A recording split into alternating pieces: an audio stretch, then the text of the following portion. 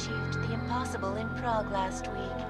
A break-in at the most secure data archiving facility in the world. According to rumors circulating the internet, forensic computer experts were invited to examine the Palisade Property Bank's lava wall defenses after one of its account holders reported an unusual data retrieval delay. No word yet on which account holder filed the report, or what information, if any, was accessed. Palisade Bank Corporation owners released a statement earlier this evening, claiming that any rumors of a break-in at our highly secured facility are just that, rumors. Between you and me, folks, I think they doth protest too much. A coroner's report released in Prague today offers shocking new insight into the death of Dr. Talis Rucker, former leader of the Augmented Rights Coalition.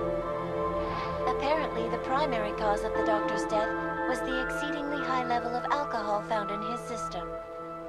No other toxins were present, nor were there signs of any suspicious activity. Sources close to Rucker tell me he had been struggling with alcoholism ever since becoming a public figure. I am sure I do not need to remind you folks that the organization he founded, the Augmented Rights Coalition, has been linked to last week's horrifying terror attack in London.